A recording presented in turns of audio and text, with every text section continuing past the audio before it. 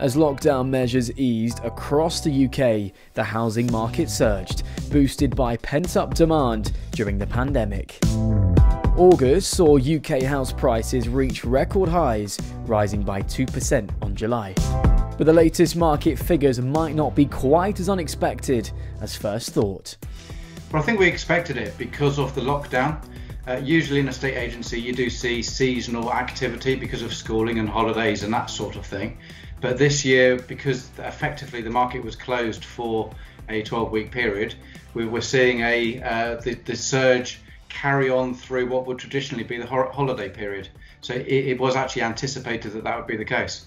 With popular second home destinations for Brits such as Spain and France currently off the cards for so many, a third of us now either own or would consider buying a second home right here in the UK.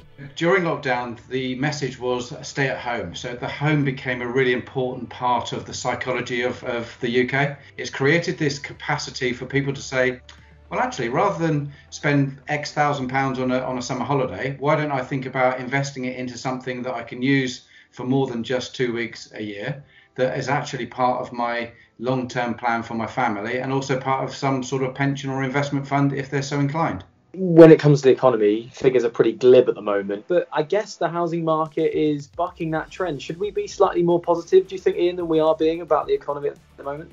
Well, I'm an estate agent, so by definition an eternal optimist, and have been for 30 odd years. It's worth about 7% of GDP. And so I think one of the things that could well happen is that, yes, of course, there is the fear of recession, but it could actually be a self-sustaining position or a self-fulfilling prophecy and actually transact its way out of problems.